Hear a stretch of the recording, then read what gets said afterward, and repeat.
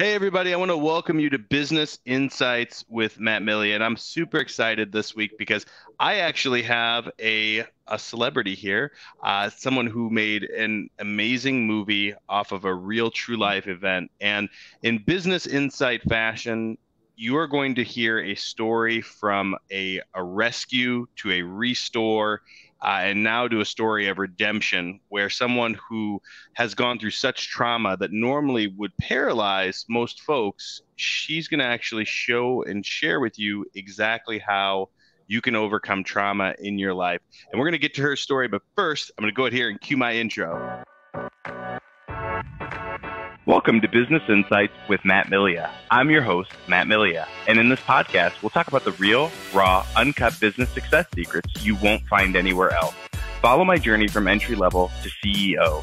We discuss real actionable items you can plug into your business right away. To subscribe to our weekly top tips, you can go to www.mattpodcast.com and join our community of elite high-level performers. And if you're interested in our inside sales company, you can go to www.appointmentstoday.com to jump on a free strategy call. And now, stay tuned for our podcast. All right, Gina, thank you so much for coming on here and being a guest. I'm really excited to talk with everybody and have you share a little bit about your story. And if you would tell everybody a little bit about yourself and who you are. Hi, I'm Gina M. Garcia. I'm a filmmaker, entrepreneur, real estate investor, and a survivor of a childhood stranger abduction. So, jeez. Yeah, it's a lot. It's a lot. I like the first part of my resume versus the last. Well, I could only imagine. And it sounds, I think the last part probably really built you into the amazing person that you are today. And of course, showed you how you can go from such a traumatic event to being the person you are today. If you wouldn't mind sharing with everybody, what happened and tell everybody a little bit about the situation. So it happened October 12th, 1981. It was Columbus Day. We were off from school and my mom had a great idea as far as let's have a girls' day out. So it was me, my sister, and my mom. We went to the mall. We saw a movie. And as a teenage sister, and I was 8, was like, hey, let's go hang out in the mall. And my mom was like, okay, I can pay a bill over at Sears. I had a book report to do on Saturn. So I was like, all right, let's go to the bookstore. And so I was in the bookstore. My sister was talking, I think from some friends from high school or something like that. And then I was just in the science section looking up books on Saturn. As simple as that. A man had come up to me. He said he could help me find some books. And my dad was like, hey, if you get a good grade, I'll get you a new bicycle kind of thing. So I wanted to do anything I could do to get a good grade, Sure. So he said he had some books and magazines in his car. It's not the story that you hear, like, man grabs a child and throws him over his shoulder and throws him into a van. I went willingly because I was an innocent little kid. And I believe someone that showed me a badge and said he was a security guard could help me. So he led me out the mall. I know we went through the Sears and Roebucks, and any time my mom possibly could have seen us, it was that close. So we went out of the back of the mall, got to his car. He never pulled out a book. He just pushed me into the car. He drove me to the back of the mall, where he parked in front of the Lionel Playworld, which was a toy store. In the 70s and 80s, it had a kangaroo as its mascot and a little Joey in the pouch. And that was a place, since my parents were divorced, weekend dad would always take me to Lionel Playworld. I would be able to get a little toy. So in the car, I was sexually assaulted at knife point. I learned how to disassociate because I looked at the 2 kangaroos on the sign and I just kept on singing the commercials in my head, as far as to not be present on the horrible and horrific acts that was happening to me. I had a knife to my throat. I was 8 years old. after he assaulted me, he attempted to leave the mall. By the grace of, or just a miracle, somebody had been driving and ran a stop sign. And because they ran a stop sign, they went right in front of the car. He had to screech to a halt, and I jumped out of the car. Those kangaroos that I was singing that song basically motivated me to jump. That's what kangaroos do. They jump and they hop. So I hopped out of the car. I ran back into the mall half naked and found my sister. Wow. That's crazy. And you made a movie on it, which, I mean, cannot be easy to do. How long did it take you to make the film? It took a long time. I wrote the script in 2008, and I wanted to, tell my story. I wanted to produce it. I wanted, as a business owner, and I wanted to, produce my own film. So I decided to go to film school at 36. I went to the Philippines to go to film school. Also to understand my mother's heritage and things like that, and her strength is on who she is. So went to film school in 2008, 2009. I moved out to Los Angeles. I worked on quite a few little sets and things like that as production assistant, became associate producer on some projects, and had the chance meeting Patty Jenkins, the director of Monster, who also did Wonder Woman as well as the Wonder Woman, the different Wonder Womans that are currently out. And I had asked her, being a producer, I'm like, hey, can you direct my movie? And she told me no. I hurt my feelings because I love your story. And she said, you need to tell your story. And my response to her was, well, I'm not a director. She's like, well, when you're done, you will be.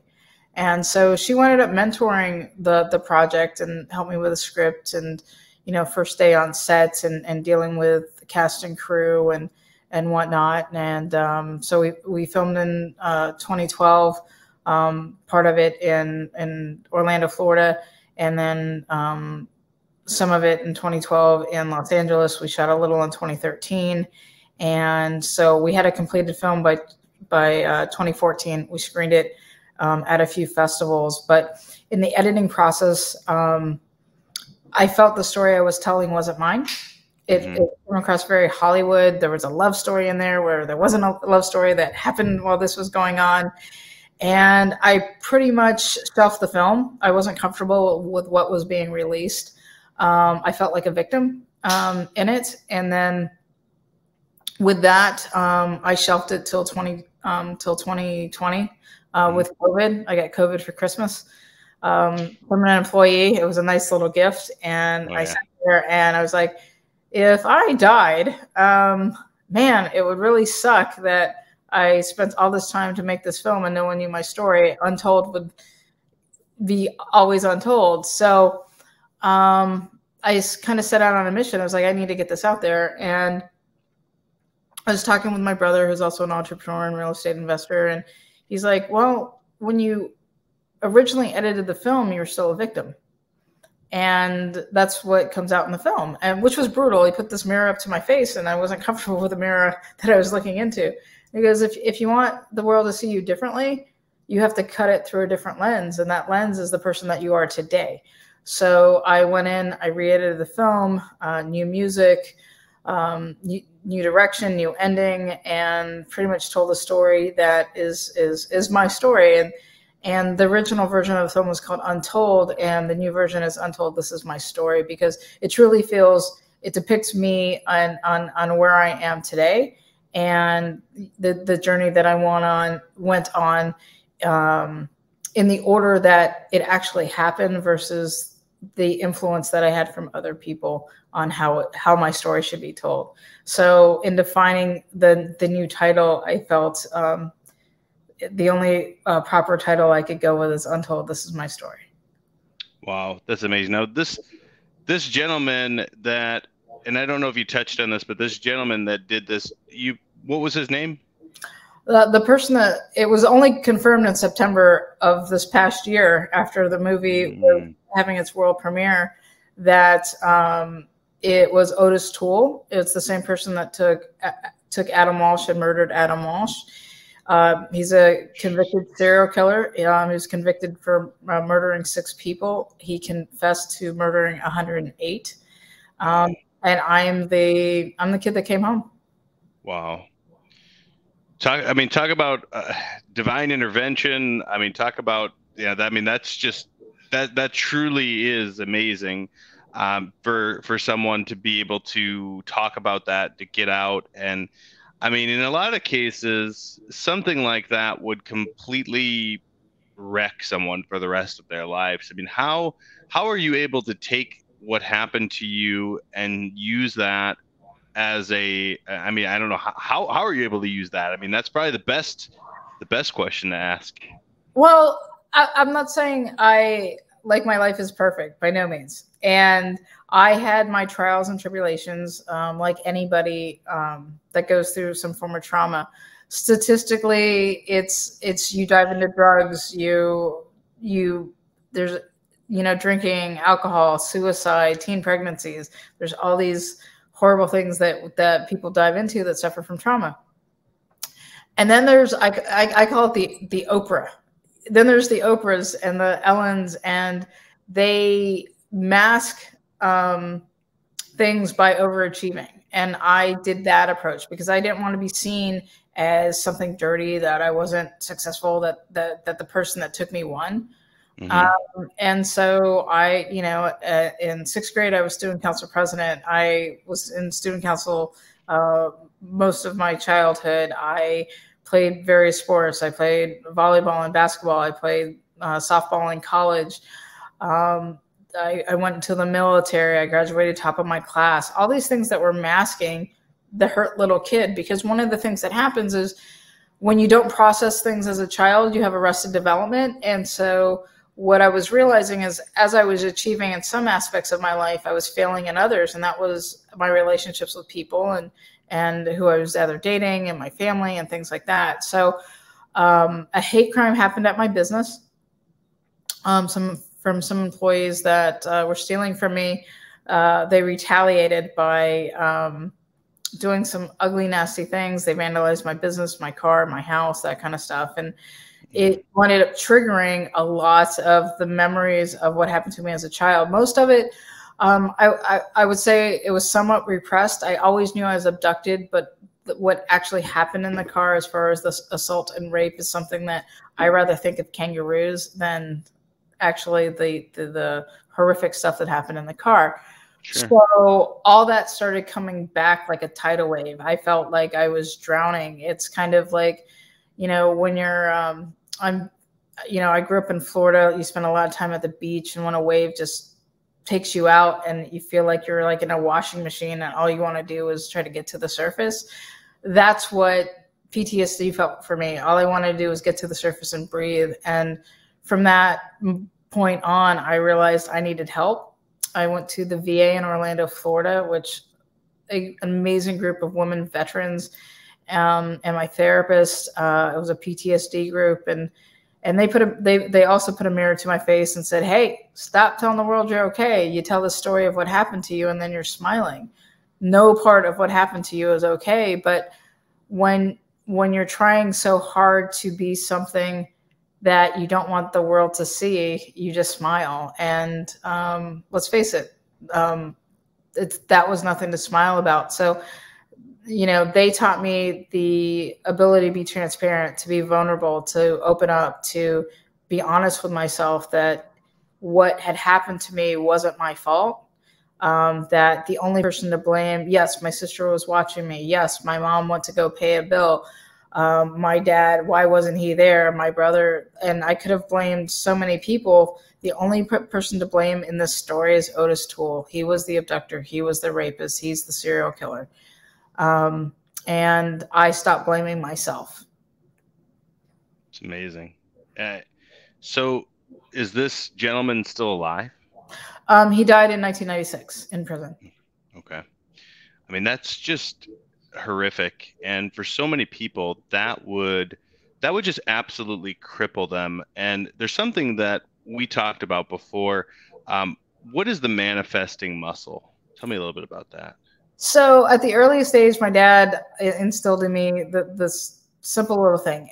Every little kid gets asked, what do you want to do when you grow up? And it could be a newscaster, it could be a movie star, it could be an engineer, a lawyer, a doctor, all those things. He would just say, tell people you want to be awesome. And with that, it was the one step further was it's believing in yourself. So when you flex your manifesting muscle, it's believing that you can. And I think that's the one thing that people forget or don't realize, even when they've dealt with trauma, is you still can. You still, the person that assaults you, the person that rapes you, the person that does these horrible things, they don't own you anymore. And that's the manifesting. The manifesting muscle is just you flex it and you show them that you have something, that you could believe in yourself and you could take back your life. I love that. That is so powerful, because so many people are always asking, why me? And we run these thought patterns, we run these talk tracks in our mind. And you're right, it's easy to point the finger of blame on someone. And, it's easy to say, oh, it's these people's faults, or, and then of course you hold these grudges against members of your family, or you blame yourself and you're thinking, well, what should I have done differently? And there's so many things that you could just go on and let it cripple you, let it stop your progress. And it's amazing what you've been able to accomplish. And now, so you're a real estate investor or developer, or what do you do now? I flip houses. I do both small and large projects. I mainly focus on properties on the water. Who doesn't want to live on the water? Hey. So I moved from the Orlando area over to the Tampa area, and so I do Gulf front properties, that kind of thing. And then I also have a business called Trikaroo. I make small footprint electric vehicles. Trikaroo, as in a tricycle and a kangaroo. So they're pretty much a cross between a golf cart, a mobility scooter, and a bicycle. They're 2-passenger electric vehicles, kind of like a golf cart alternative.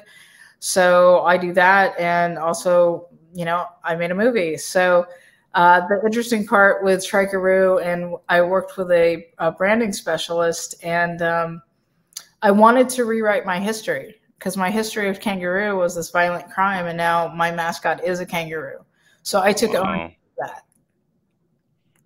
That is so powerful, because I didn't even want to ask you what are your associations with a kangaroo, because I could only imagine that. I mean, you could have gone to such a different way and looking at that through such a different lens and a different vertical, thinking, the kangaroo is evil, when really in all actuality was probably the only thing that allowed you to disassociate with what was actually really happening at that point in time. Right. And that's the thing is we get to, as long as we're alive, we get to rewrite our history. True. We can define how it all looks like. My first initial premiere in 2014, we did the premiere in the exact mall, the exact date, and the exact time of my abduction.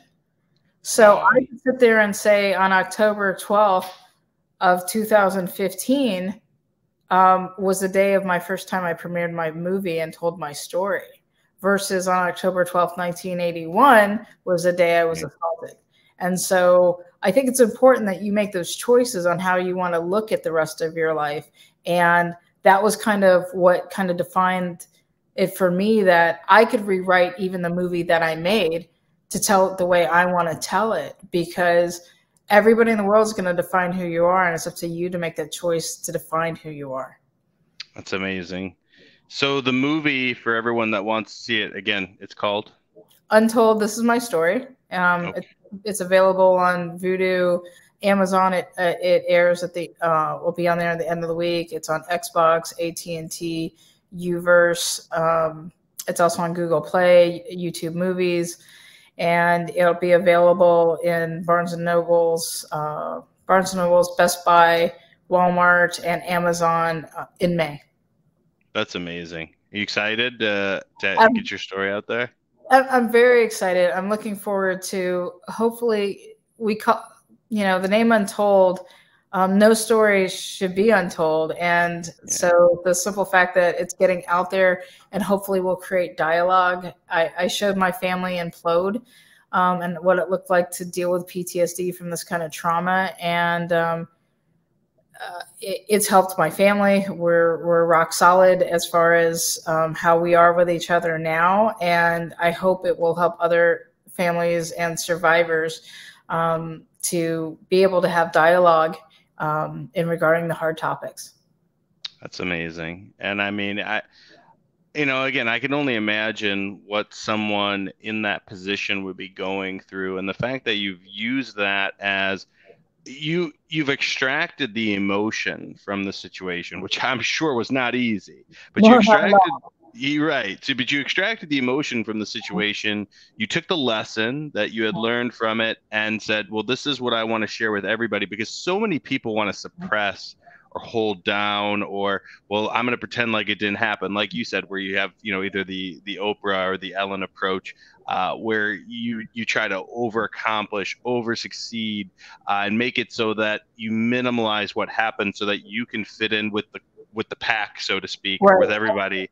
And I feel like all that does is, and again, by no means am I at all able to make these evaluations, because I don't have the background in this, and I've never dealt with something like it. But I can only imagine that what's going to end up happening eventually, it's going to resurface, and when it does resurface, it's going to be unbearable because you never dealt with it. And I mean, of course, you had to deal with that.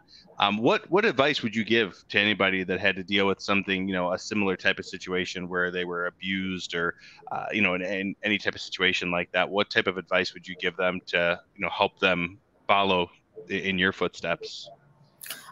Use your voice, tell your story, don't bottle it up inside. No matter what, it will show up in some form of your current life.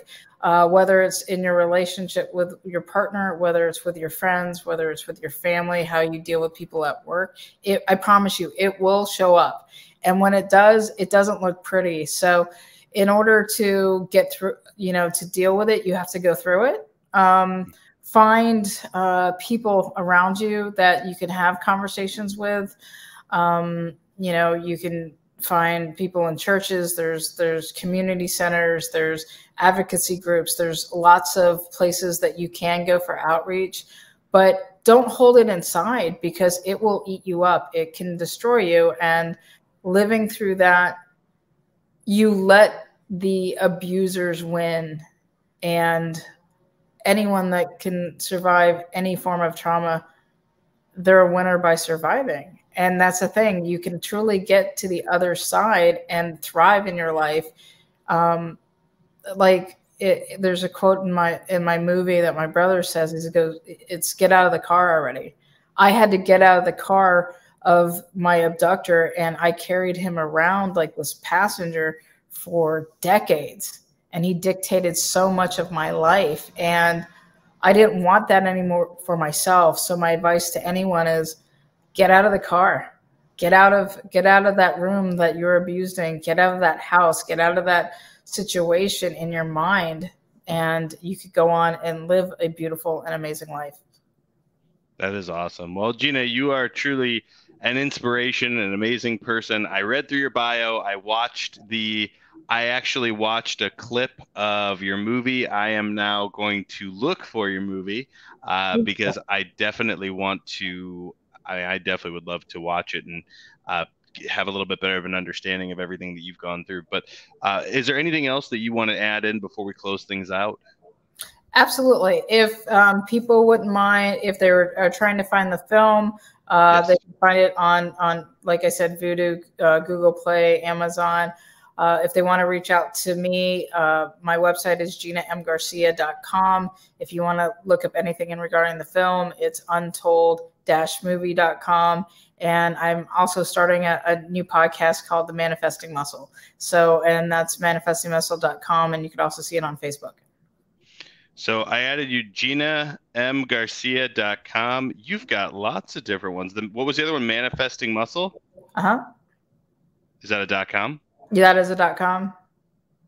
All right, let's see here. I'm gonna add this on here as well, so then that way everybody can. Oh, there we go. Look at that, right across the bottom, manifestingmuscle.com. So guys, I mean, for everybody that wants to get a hold of Gina, I mean, this is truly a miraculous turn of events. It's a miraculous story.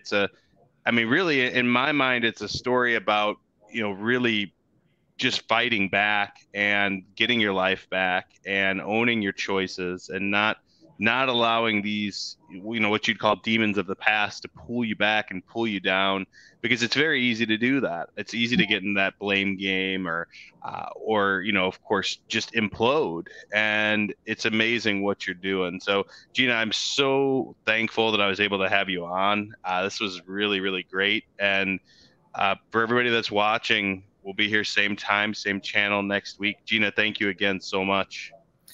Thank you, Matt. It was wonderful being on your show. Absolutely, my pleasure. Well, for everybody, let's all look at this as an opportunity to grow and an opportunity to realize that all the trauma and all the things that are in your past do not define you. You define you. So thank you again, Gina. And for everybody that's watching here, have a great week. We'll see you same time, same channel next week. Thanks, Gina. Take care. Bye-bye. You too. Bye-bye.